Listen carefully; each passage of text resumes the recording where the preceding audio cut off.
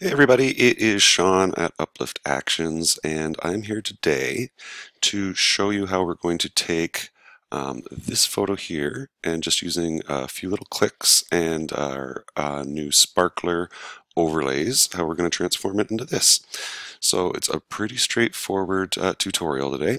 So we're going to take our original image here and head over to our Actions palette where we'll have already installed the Uplift Sparkler applicator, and that is going to just streamline this process for you so you can see how quickly it is to use your sparkler overlays.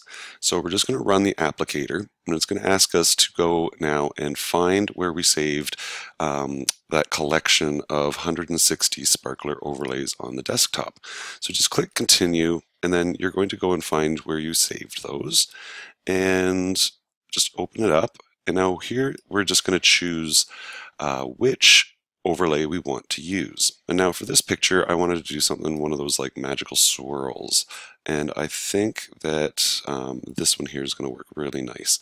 So all you have to do is just select the one that you want and click place. So it's going to drop that into your photo now. And you can move it around, you can resize it, you can do kind of whatever you want, but you can also change it after you have applied it here to your image. So I'm going to just drop it kind of roughly where I want, and then just hit enter or return, and it's going to do its little magic there. And ta-da! Now we are going to just paint out the areas that we don't want. Okay, so if you look over here on your layers palette, you're going to see that you've got this white layer mask here. So because it's white, we need to now paint out areas using a black brush. But first, I'm going to kind of position the sparkler where I want. Okay, so transforming it here, I'm going to hit Command T because I'm on a Mac, and you can also just go to your edit and free transform. Okay, so that way there I'm going to use it to move it, to size it. I think the size is actually kind of perfect, so I don't think that we want to do much else there. I do want to make it a little bit bigger here because when it's done, we don't want it to cover their face. And we're going to be putting some spots in front and some spots behind them to give it that three-dimensional look. So that's roughly where I want it. And now back over here on my layer mask, I'm going to use a black brush. So it should already be selected for you because the action will do that. And by right mouse clicking, I'm just going to adjust the size of my brush. So I think like an 80 for something this size. This is a high-res image, so I'm going to use 80 or 90. So let's just do 90.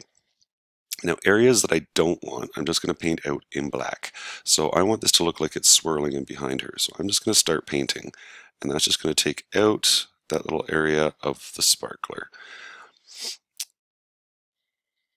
So we want it to kind of look like it's kind of swirling around them. So if you ever paint out an area you don't want, just hit X. That's going to invert your palette over here. So we're going from a black brush to a white brush, and we're going to paint it back in because I wanted that to swoosh in around them there. So a little bit over here. Just going to make the brush a little bit smaller for some finer detail in this area. You can zoom in and just kind of do what you need to do to make it nice and fine. But for the sake of this tutorial, we're just going to kind of do it a little rough. Now, so it's swooping here. So now back in here, we want it to disappear behind them. So using a black brush, we're just going to paint it out, make my brush a little bit bigger. And I do apologize, I still have my cold. So it's going to swoosh in around here by them. We don't want it on their faces. So we're going to take that out and just kind of paint it in around here using a nice black brush. Again, you can kind of paint out bigger than you want to kind of reveal the area that you need, and then you can kind of go back in and retouch it a little bit. Because it's got these poles, I think it'd be kind of cool to give it more of a three-dimensional look as well. So it kind of looks like it's kind of going in behind them because they're leaning up against that post there. Same thing kind of over here. Let's put them in behind the post. Even here, I don't want that right in front of her. So I'm just going to paint out any spots that I want just to give it that nice magical look. So you can see here, if we go back to our original or after, we've got that nice swirl happening. Now what I want to do here, now that I've got it all painted in, I'm going to flatten my image, You don't have to do this, but I like to just to kind of get it where I want here. And we're just going to tone it now. So I'm going to use my creamy film because I think that's going to look really pretty on this.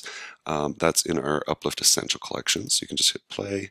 That's going to run it there. And you can actually look and see that it actually runs automatically at 55%. So if you go to your opacity here, you can add it, make it stronger, less strong, kind of get where you want. I liked it kind of how it ran. And then usually how I finish most of my pictures is from our workflow collection is the rich curves. So if we go click that, you're going to see it automatically just snaps and adds a really nice contrast to the picture. So you just kind of go in there, adjust your opacity again, and I'm happy with that. So that's a pretty good transformation. We went from that to that by just dropping it in using our applicator for the sparklers. And again, you can run that 5, 6 times on your photo and add sparklers wherever you want. And that's how you'll do it if you want to use the letters or the numbers or anything like that to kind of create whatever type of sparkler effect you're going for. So I hope that you enjoyed the little tutorial.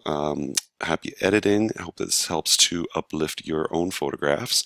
And be sure to follow us on Facebook and Instagram. Everywhere we're at Uplift Actions, and we'll be posting lots more tutorials and things like that to show you how to use our actions. So happy editing. Take care.